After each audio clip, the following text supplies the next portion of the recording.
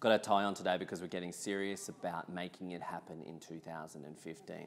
We love working with entrepreneurial businesses here at Business Depot, but sometimes you can get stuck in the ho-hum of everyday business.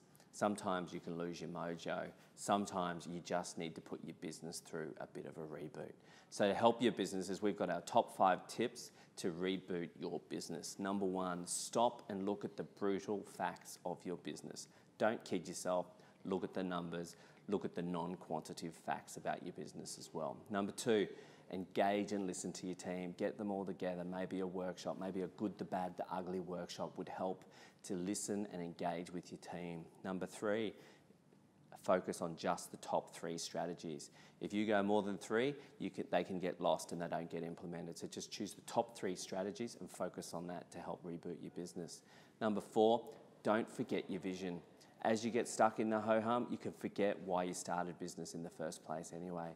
And last but not least, just do something. Just do something positive. No matter how little it is, maybe it's a staff event or something or other. Just do something positive within your business and hopefully that'll help you make it happen in 2015. As I said, we love working with entrepreneurial spirits here at Business Depot. So if there's anything we can do to help you out, please don't hesitate to contact us or check out our website at www.businessdepot.com.au.